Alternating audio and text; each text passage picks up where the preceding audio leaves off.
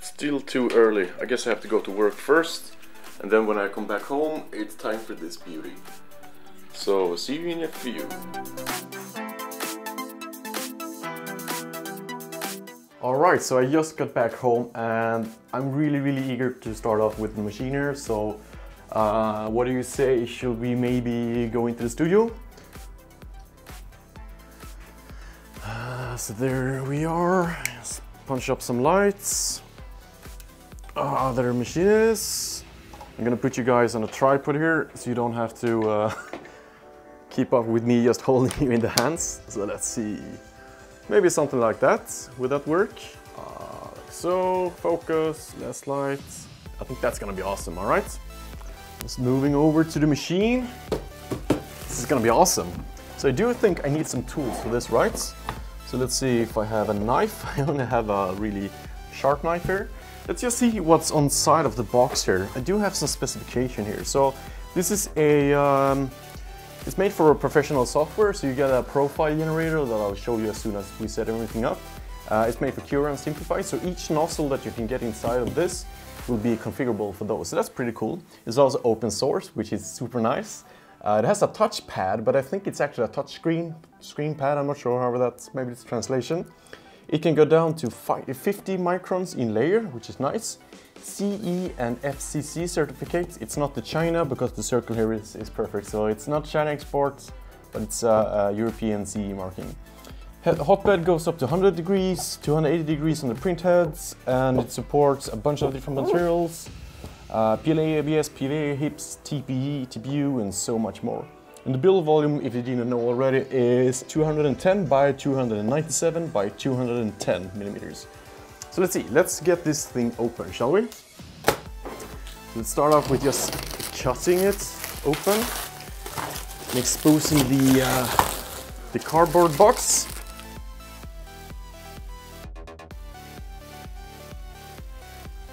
That's some nice unboxing. There we go. And then we have these ones here. Just cut that open. There we go. This one, ta-da! You get these packaging boxes there. I'm gonna keep them when I return this machine. Are we ready for this? Let me just get the camera in so you guys can see a little bit more clearly. So you see here on the side, we had all the specification here I was talking about. So that's awesome. Let's open this corner. Zoom. All right, we're greeted with some stuff here. Interesting. So we have, in the box, we have some PLA from Color Filler. Let's see, it's a little bit bright for you guys. And next up, some more PLA, Color Filler, Crystal Silver, and Arctic White. Looking good. We also get these two guide tubes. It's gonna be awesome. We got some 3D lac. Nice.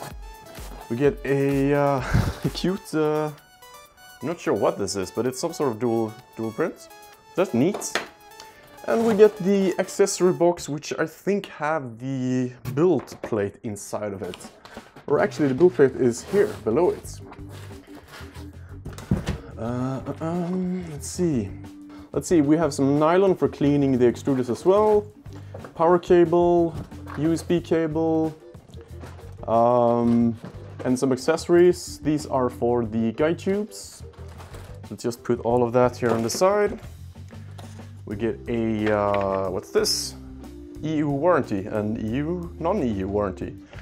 That's cool. Let's see my manual. And yeah, and this is the glass build plate. So there you have the print area. Be careful with that. We have a declaration of the conformidad. Let's see, what else do we have? Ta-da! That's a machine. Awesome.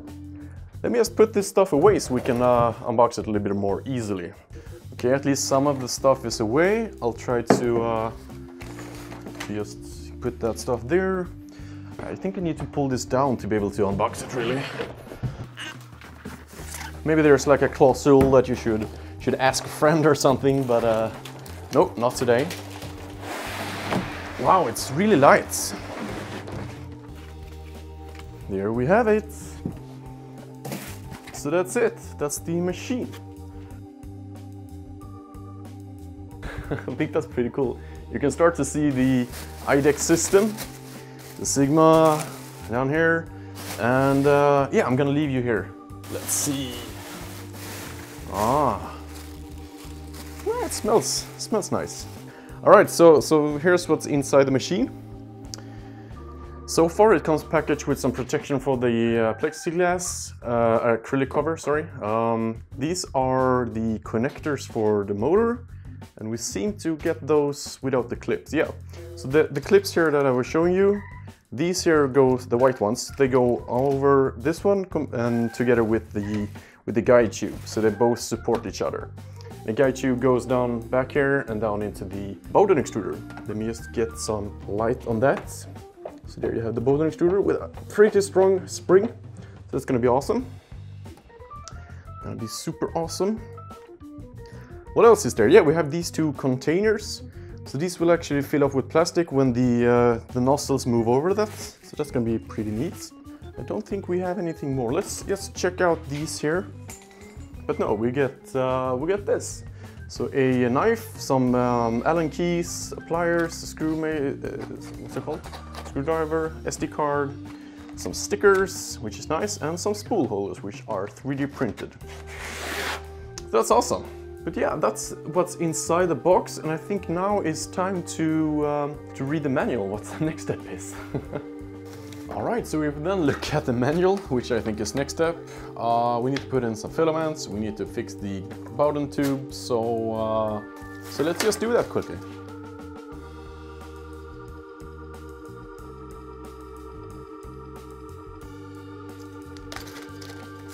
And then we also take these white clamps, which I believe could be printed. Yeah, they're printed.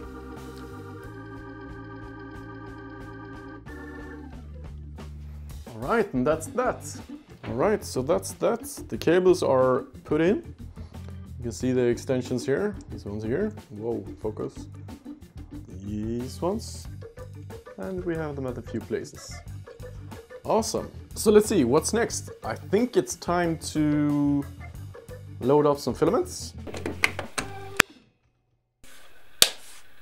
So there we go. Now we're starting the first run of the machine. Let's see what the LCD says. Ooh, BCN. Welcome. Do you want to run the setup assistant? All right, so we're gonna click accept. I wanna load some filament. Let's do that. Let's see, in the left, I guess we're gonna run with PLA. Let's do that. Whoa, that's not good. Oh, this is actually the issue. So this moved in shipping. Interesting. So it moved in this axis. So if I just move this back, now it can move freely. So just make sure that you watch out for that. So the whole X axis or Y or whatever this is, this axis here, it got stuck. So as you see here, this edge here can move in front, and that's not really good.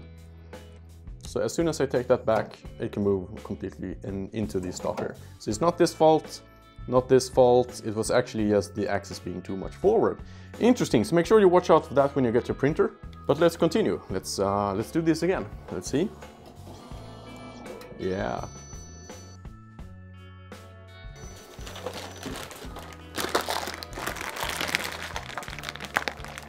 Cutting a clean piece for loading.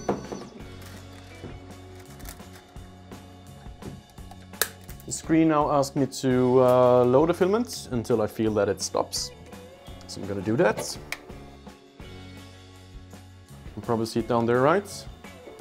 That's the little hole that the filament goes into. I'm gonna push it down as far as I can. And then it goes up into the Bowden in the back. And now it starts heating. Interesting. Okay, so now we should see filament coming through.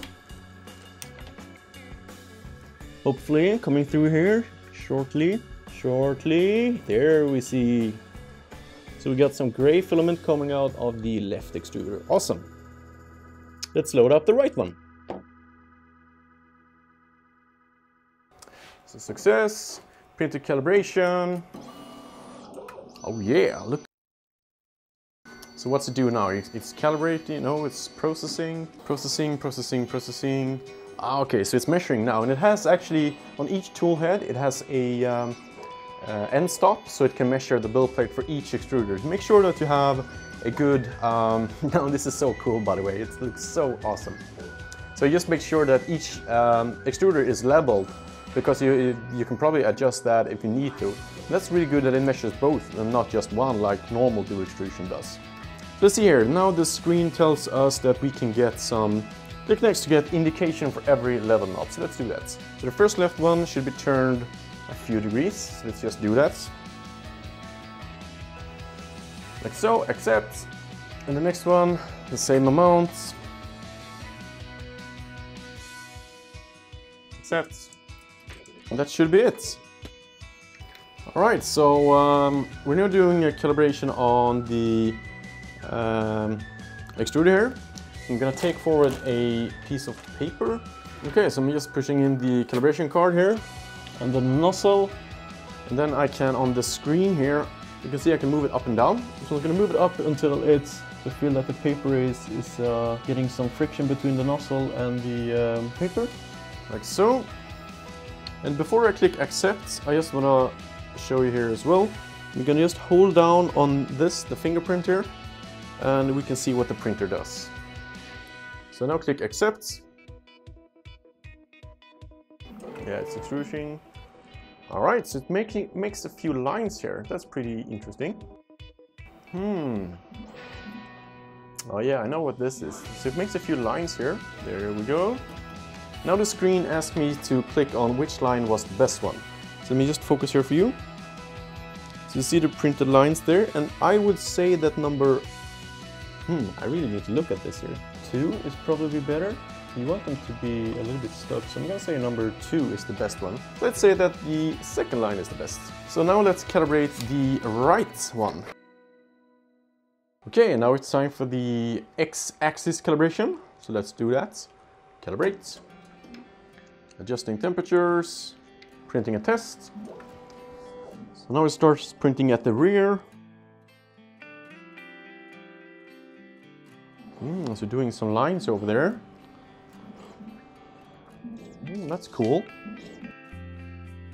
And now with the right extruder coming in and making like the same lines above that. Now we get to see which one that aligns the fourth is the best one. Choose that. And now we calibrate the Y-axis. Let's go ahead and do that as well. See what happens.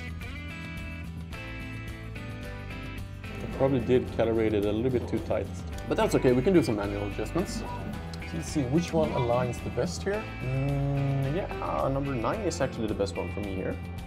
So success! That's it. We now have a happy printer and it's time to calibrate. No, it's time to start printing. So let's just, let's do that. All right, so with that, I think it's time that we actually generate a profile and start to print on the machine. So let's go over to the computer and go into the profile. Whoa! And it turns out that today there's some issues with this here. So if you see here that I tried to make a profile for Simplify, for example, with the 0.4mm nozzles that I have and with the color PLA, I do get an error. So we have an error in the generator, and I saw a tweet about that, so that's not, wasn't a surprise. So that means that I will try one of the onboard prints today, and we can then finish off tomorrow with creating our own profiles. Okay, so the Sigma is now printing behind me. I'm gonna be really tired today, so we're gonna end this first day of the Sigma, which is more of an unboxing calibration day, which is maybe the more boring day. So tomorrow it's time for making some profiles, doing some printing, trying out loading filaments, and just getting on with some printing. So I need to do a lot of cutting right now, and you already seen the clip, so hopefully it was okay, but I think it's gonna be quite long, so I actually have to work on talking less, which I'm not doing now. I'm just talking more and more and more. So I'm gonna leave you with just a clip from the print that's happening right now. And with that said, hope you got to see everything you needed to see to be able to see what's inside the box and stuff. And well, I'll see you tomorrow hopefully. So enjoy the prints, the video of the prints, and I'll catch you guys tomorrow. Bye.